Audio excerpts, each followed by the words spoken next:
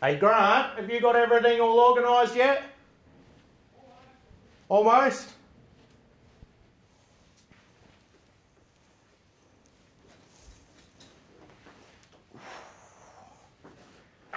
Jeez. Oh God. All right, we're ready for you anytime. Sorry, I didn't hear that. No, we're ready for you now, Grant. Okay, Geez, what do you got in these bags? what do you mean? They're as heavy as lead. No, they're not. Oh, gosh. Anne's never complained about carrying them. My God. Well, well, I can guess what's in that one. Well, What about this one? This one's bloody heavier than that one. A special bag. Okay. All right. All right, we'll get things going in a sec. Okay.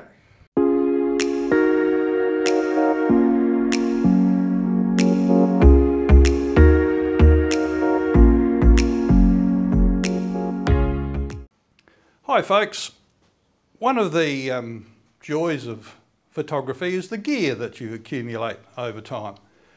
And there's so much of it, there really is, and it does become a bit of a challenge as to what you need versus what you want and all that sort of stuff. So today we're going to have a quick look through a couple of camera bags and just see what we've got in them. One of the most essential tools in your kit should be one of these things. A simple monopod. Most of your camera blur, shake, comes from when you press the shutter.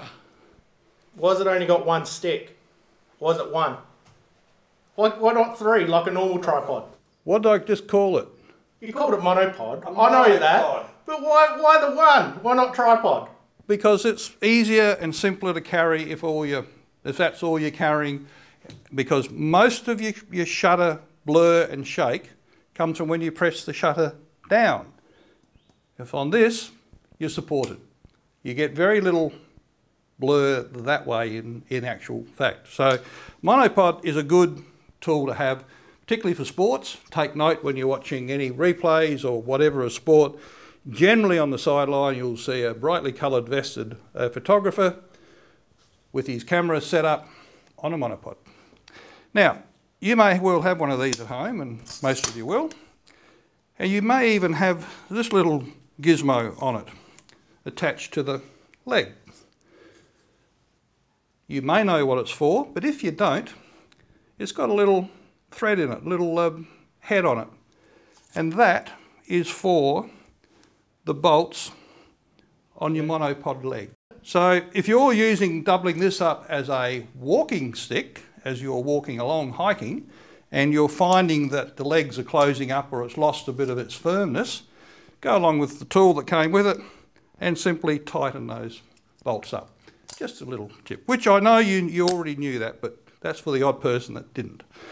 So that's a monopod. Now, Brad's mentioned tripods. These things are the essential tools.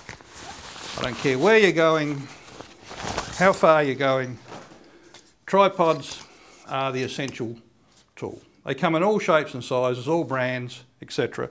I don't think there's really bad ones. My test for a tripod, shop owners mightn't really like you doing this, but if you got one in the shop, if you're buying it from a box store, you walk along, lean on it, grab it, give it a shake. Give it a shake. If you can flex it and move it while you're doing that, then it ain't going to hold much, is it? It's not going to do a lot of good on your camera. What about tripod heads? Tripod heads, this is as big an issue as tripods. They will get a lot of different ones. They will come in all sorts of shapes and sizes.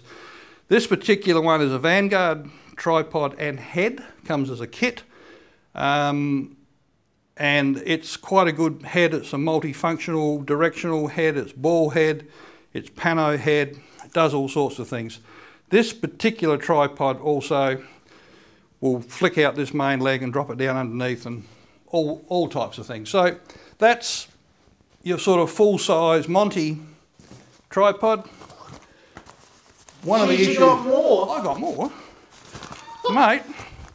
Because if you're flying these days, you can often be limited to the weight you can carry, and that becomes a bit of a problem.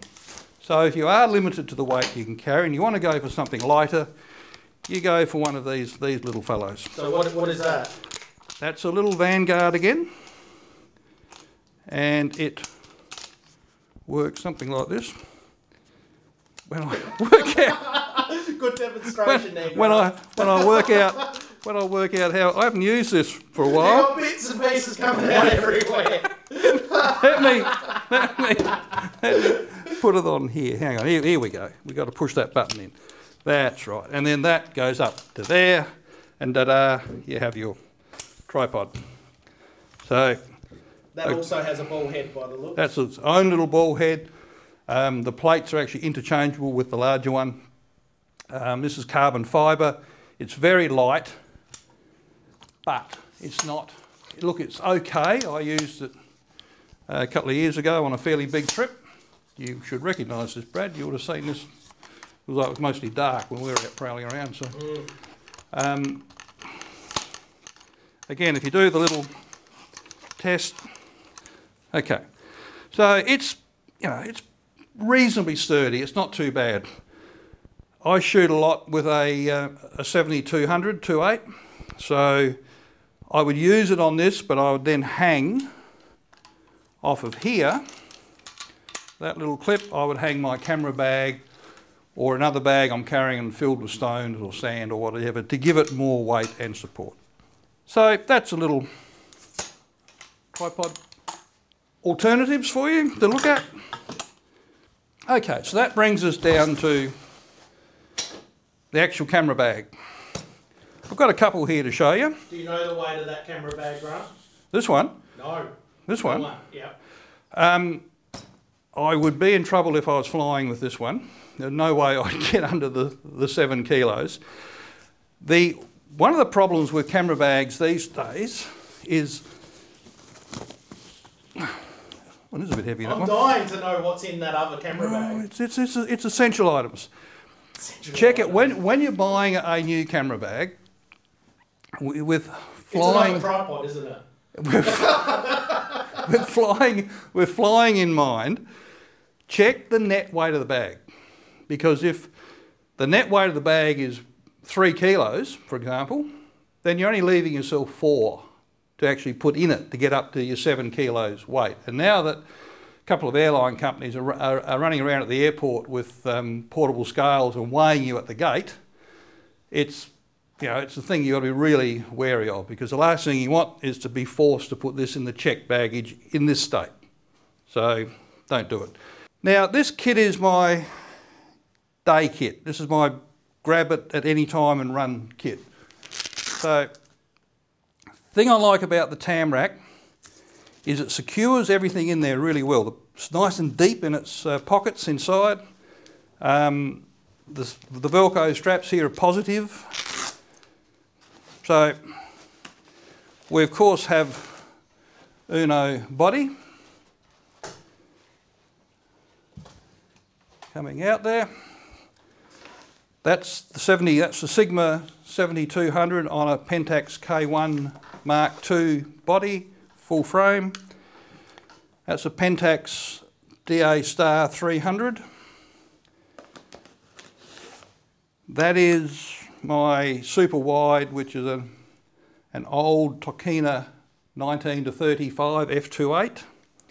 Story behind that lens, but that's all right. We'll talk about that another day. And this is my most used lens. Shouldn't have had that come off. This is my most used lens, the Pentax 2470 f2.8. Does the bulk of the work along with this. So this kit, I can jump out to 300 if I need to. The 300mm is f4, by the way. So what type of photos do you take with each of those lenses? Because a a lot of those lenses will have a certain type of photography that they are used for. Well, hopefully one's in focus for a start. That helps. The 7200, you can really use it on anything.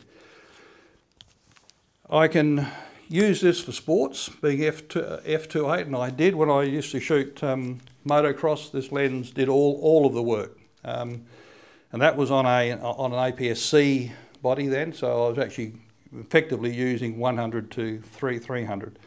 If anything, it was a bit long at the short end, if you understand that. But it's a great lens, good quality, produces an excellent image. I'd feel confident walking around with that lens to do virtually anything unless I particularly wanted wide. If I want wide, and I know I'm going to shoot landscapes and landscapes only, and wide is a factor for me, and I'm not that worried about any zoom capability, then the 2470 would become the lens that would live on the body. For example, if I was touring into a new place I hadn't been in, I would leave with this lens on the camera, and I'd be carrying the 7200 as a backup, if you like. This will cover most sins, so you'll get there. The 1935, I bought this in a shop in Hong Kong.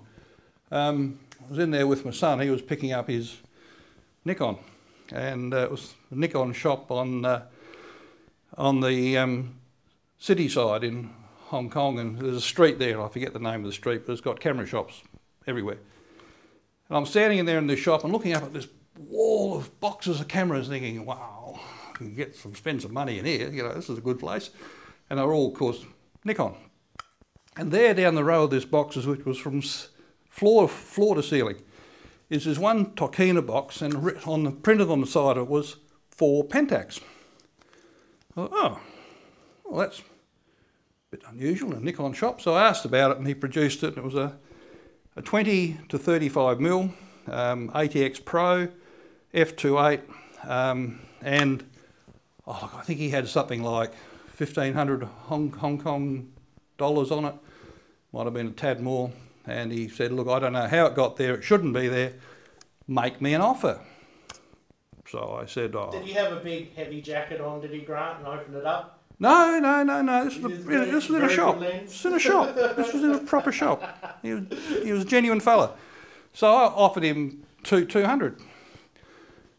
He picked himself up off the floor and dusted himself off and stopped crying after a few minutes. And I know how that feels when I'm talking to you, Grant. I'm constantly in tears when I talk to you. That's lovely. That's lovely, isn't it? And he said, oh, I can't possibly sell it for that. And I said, oh, you asked me to make an offer, so I made an offer. I said, oh, that was probably a bit of a silly offer. How about 500 Hong Kong dollars we're talking, when the exchange rate was something like 7 to 1. And he still shook his head and muttered something about Guidos and whatever. And so my son finished his business and picked up his camera, and we walked out. We got on the street. Next minute, he called out from the back from the doorway, all right, come back. So I bought myself a lens. So it was, yeah, it's okay. I don't say it's a top-end lens, but it's fine. As well, in here, we have a little teleconverter. That works quite well, a 1.4 teleconverter. So what's your main focus of putting teleconverters on? If I was trying to shoot wildlife, yep, and I wanted the real reach, I can set that to an APS-C crop as well, the body, so I can get out technically to probably approaching 600 if I had to, off that body. Don't use it a lot, to be frank with you.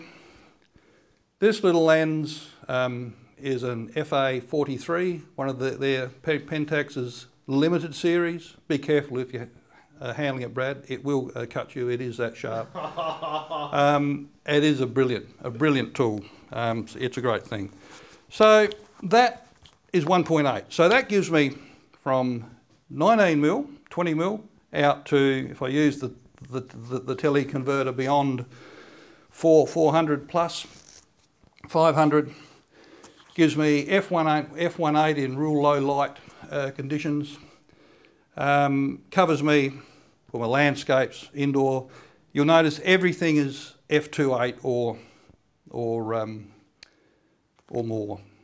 So I try and keep away from anything that's not in those ranges, simply because low light. If you get in low light and you want the ability, the capability, then that's, to me, is really important.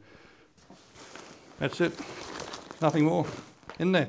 Yep, no, we're being very good. We are being very good. Suppose I should talk about the camera, shouldn't I? You should. I should talk about the camera. Now, the trouble with the Vanguard bag. What the hell?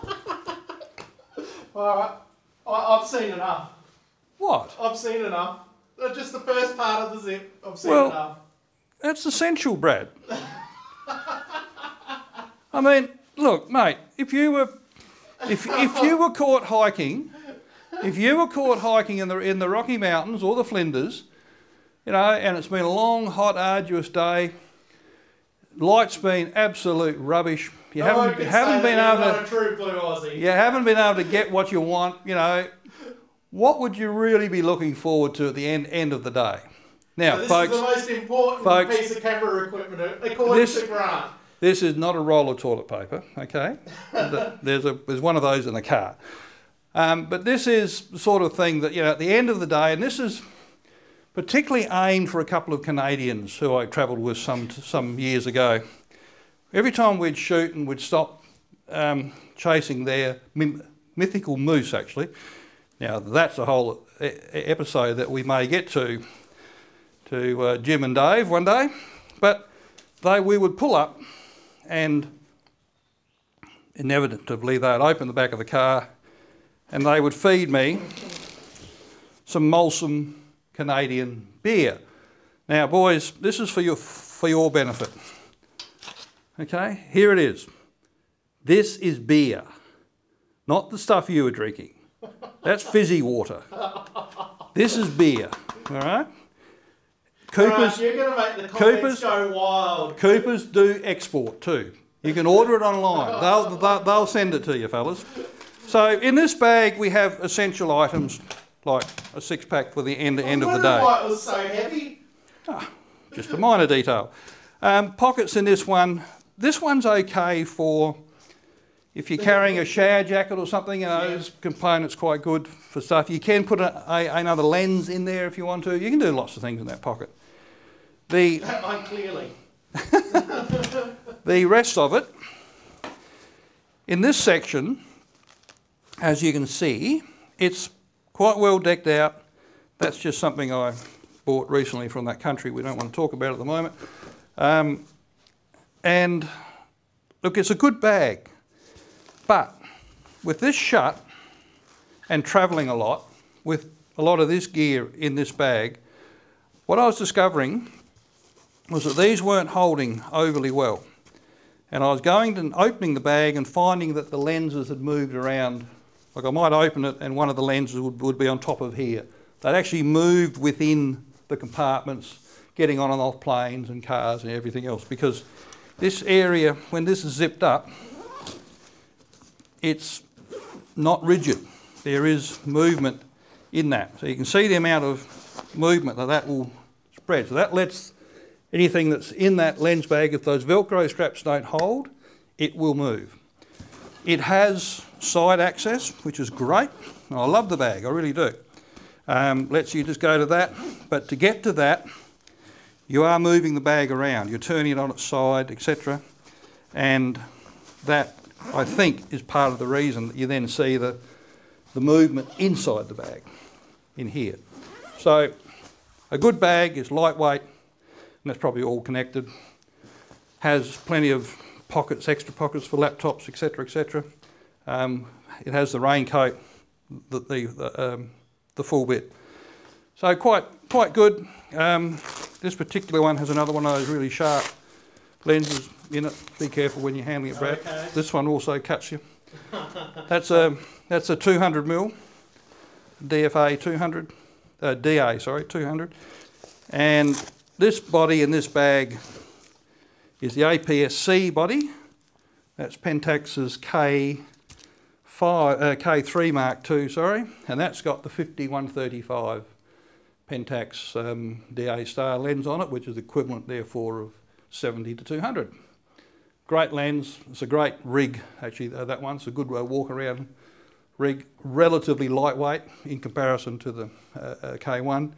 Has all the features of the K1. Is a very, very good kit. And I'm unashamedly Pentax because I started with them, and I've seen no reason to change. So that, folks, takes you through my bags. Fantastic. All right, well, I'll keep you out the front there, Grant. So basically, if you enjoyed the video, give it a like. Make sure you hit the subscribe button. And yeah, there'll be more great content coming from Photo Australia, and it was great to have you join us. So with that, we will see you in the next video. So say goodbye, Grant. Goodbye. Cheers, Jim and Dave. We are coming for you, guys. We're coming for you. Okay, bye.